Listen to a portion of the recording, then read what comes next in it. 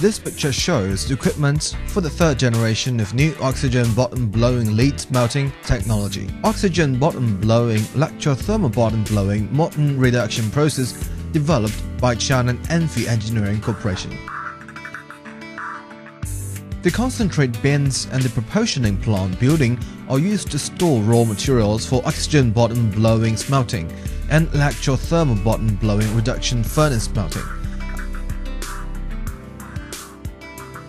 The raw materials required for oxygen bottom blowing SKS smelting will be discharged onto the belt conveyor via the constant feeder at the bottom of the bin and delivered to bottom blowing furnace section of the smelting plant building.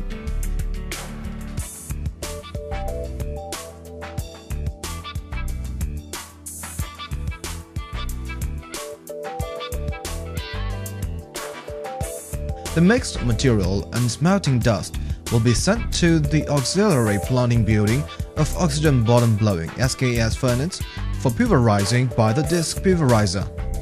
After pulverization, they will be sent to discharge bins respectively by the belt conveyor and the reversible belt conveyor with hopper, then charged into the smelting furnace through the constant feeder and the movable belt conveyor.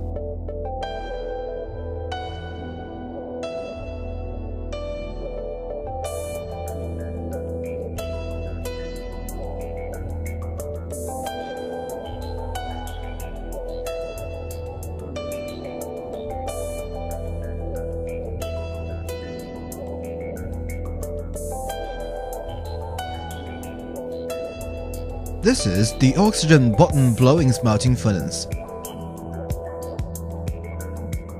The primary lead boolean produced by bottom blowing SKS smelting furnace will be cast by the primary lead casting machine after surged ladles.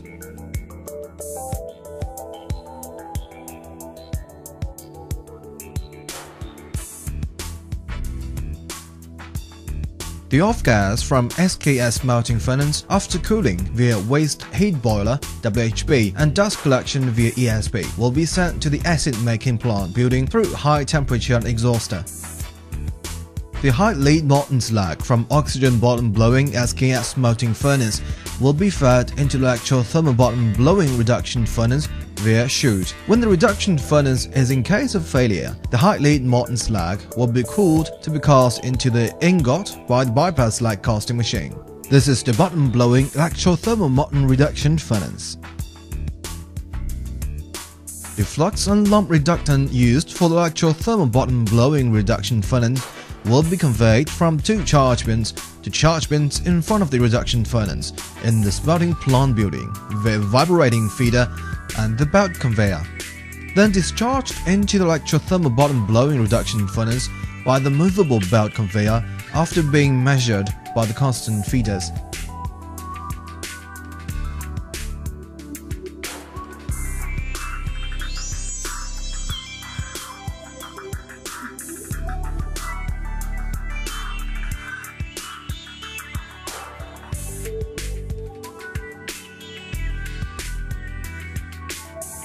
While the off-gas from the reduction furnace, after cooling via WHB surface cooler and dust collection via back filter, will be sent to gas desulfurization system via the exhauster.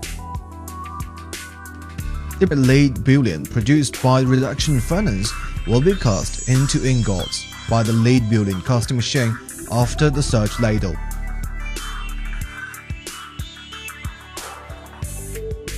The final reduction slag from the electrothermal bottom blowing reduction furnace will be charged into the fuming furnace via the chute.